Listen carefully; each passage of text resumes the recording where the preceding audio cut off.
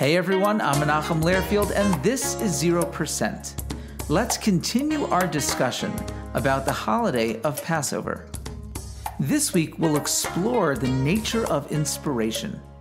The whole point of the Exodus was to receive the Torah. If that's the case, why doesn't God just give the Jewish people the Torah right away? Why go through the whole ordeal in the desert? I want you to take a moment and feel the material of the chair or the seat you're sitting on.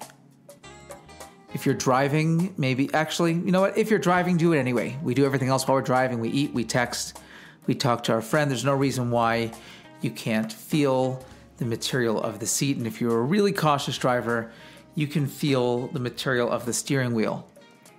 If you're running, that might be a little more difficult. You can still feel the material of your clothing. Just feel something. And I want you to notice that experience. I would imagine, if you're a normal person, you're not just sticking your finger on the material itself, but you're moving your hand back and forth. Now, the reason you do that is if you don't feel something. You can't feel just by putting your finger on a material. In order to truly feel it, you have to move back and forth, essentially creating a new experience. The reason for this is that our senses are wired to only pick up on new experiences. And this is true with all of our senses. When you hear a sound and it's a constant sound, you start to not even hear it at all. You only end up hearing that sound when it stops. I grew up in Miami where we had hurricanes all the time. And I remember when the power would go out, and it's not just power in your house, it's the entire neighborhood, oftentimes the entire city or state that loses power. You hear this deafening silence. Where does that come from? What that tells you is that there's normally all kinds of sounds that you don't even notice, you don't even hear. I was once in New York for my cousin's wedding, and we were staying in a house at someone's house right near the Long Island Railroad.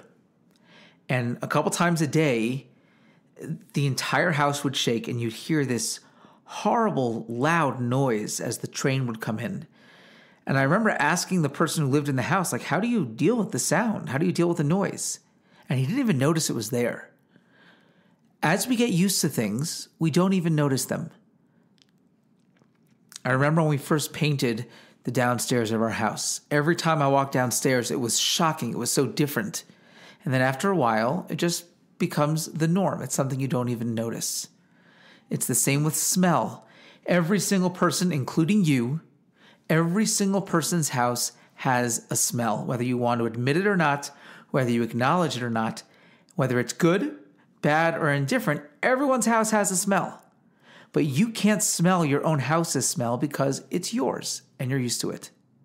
The human body is wired to pick up on only new experiences and to crave new experiences. And it's not just with our senses. It's really with all of human experience.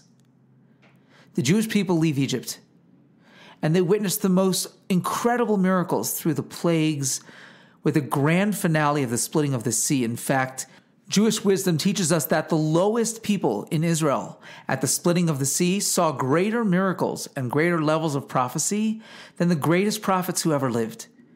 So we witnessed these remarkable, earth-shattering, miraculous experiences. And then, can you imagine the anticlimactic ending of that story? They walk through on dry land as they see the sea caving back in and destroying their enemies. And then what happened? What happened the next day? It was just being in the desert. And the desert is not just a place with lots of sand. Spiritually, the desert represents a place with no spiritual energy, just a place void of anything. What is going on? All of life follows these three phases, and we hinted to and talked about this a little bit in our discussion, our episode on love, and I think on maybe the bar bat mitzvah or childhood life cycles. All of life follows these three experiences, this pattern of three. There's the first phase, which is a phase of artificial inspiration. It's the beginning of the process, like the miracles in Egypt. The second phase is a phase of hard work, of actualizing potential and making it real. That's a phase that's difficult. As the Jews walked through the splitting of the sea and they ended up back on the other end of the desert, they had to work on themselves spiritually. They had to climb the 49 levels of spiritual purity until they had built themselves up enough that they were ready to receive the Torah. And then that brings us to level 3. Phase 3 is the phase of transcendence, like the Jewish people standing at Sinai experiencing this national revelation. In a way, stage 3 is actually the same as stage 1, but this time it's real, this time it's earned. The analogy that's given, and of course it's true within the analogy itself, the analogy is just one other example of where we see this phenomena exists in all of human experience. But the analogy that's given is in the conception of a child, and I think we may have even talked about this in one of our previous episodes. There are 3 phases. The first phase is the male phase. It's the phase of potential. It's the phase of inspiration. It's the first phase, which is the beginning of the process. It's a phase of excitement. It's short-lived. The contribution, well, again, going back to the analogy of the male contribution to conception, is very, very short and very, very small. In that first phase lies the potential for everything that will follow. The next phase is the female phase, and that's the phase that takes the potential and actualizes it. In this phase, the potential begins to expand into tangible form, and in the analogy of the conception of the child, this happens quite literally. It's taking up space and time. It takes effort and difficulty. It's only when phase 2 seems unbearable, when it seems like it cannot go on any longer, that it transitions into phase 3, which is the birth of a child, which is the harmony of phase 1 and phase 2. On one end, phase 1 and 2 are seemingly opposites. They're complete opposites. One is about potential. It's quick, it's easy, it's exciting, it's something from nothing. Stage 2 is expansion. It takes time and space and effort. They seem like complete opposites, and yet the harmony exists in phase 3. We see these 3 phases in all of human experience. Judaism teaches that the soul leaves the world of the souls where it really wants to be, where it's experiencing this easy, pleasurable experience, and it has to come down into this world against its will. In a way, the soul being in the world of the souls is phase number 1. And then it goes into this world, which is a world of effort and work, where it gets down and dirty to earn its place. And then in phase number 3, it gets to go back to the world of the souls and eventually to the world to come, where it can bask in the spiritual splendor of closeness to our Creator. While that's happening, Jewish wisdom teaches that the soul learns everything it's ever going to need to know in utero. And I think we talked about this as well in a previous episode. But let's look at it in the context of these 3 phases. It learns everything it's ever going to have to know. And then, as the child is being born, the angel taps the child on its lip, and then it forgets everything it ever learned, and it has to toil through life to learn everything anew. What's fascinating is at the end of our lives, we're told that the angel that greets us is the very same angel. The very same angel who taught us everything at the beginning. The same angel is the one who greets us at the end to see what we've accomplished, to see if we have learned everything that we were supposed to learn, everything that we really learned once before. Childbirth. Here the baby is, the fetus is living blissfully in utero, minding its own business. And then it goes through a process that looks like death, where it is being forced out of that cocoon of calm and serenity and it's forced into this world. And then comes life itself. So in a way, in utero is the first phase, going through the process of birth, which again is difficult and is a real travail, is the middle process. And then we get life itself. It's amazing how the conditions of life are completely different, both in utero and out of utero. The Talmud says that that which is open closes, that which is closed opens. And this is so true medically as well. We understand that if you were to take a child after it's born and stick it in a condition similar to what it's like in utero, the child would suffocate and die. And the same is exactly true of a child in utero. If you took a child in utero and it wasn't ready and you put it into the oxygen of this world, it would die. It's amazing how the lungs automatically open with that first breath. All of the conditions, all of the things change. Zooming out and looking at life from a bird's eye view, we see these three phases so profoundly in the phases of life that we start off with childhood. And we had a whole episode talking about this, where we see this invincibility, this artificial, unearned excitement for everything and anything. This feeling that we can be and do whatever it is that life throws our way, and whatever it is that we choose. And then we get to the middle phase, which is adulthood, what we like to call these days adulting with the hashtag. And in that phase, we begin to close that circle. We begin to recognize, what are the things that I'm good at? What are the things that I enjoy doing? What are the things that I can use to make this world a better place? Instead of all of the exciting things from childhood that I wanted to do, I begin to focus my energy on the things that I should be doing.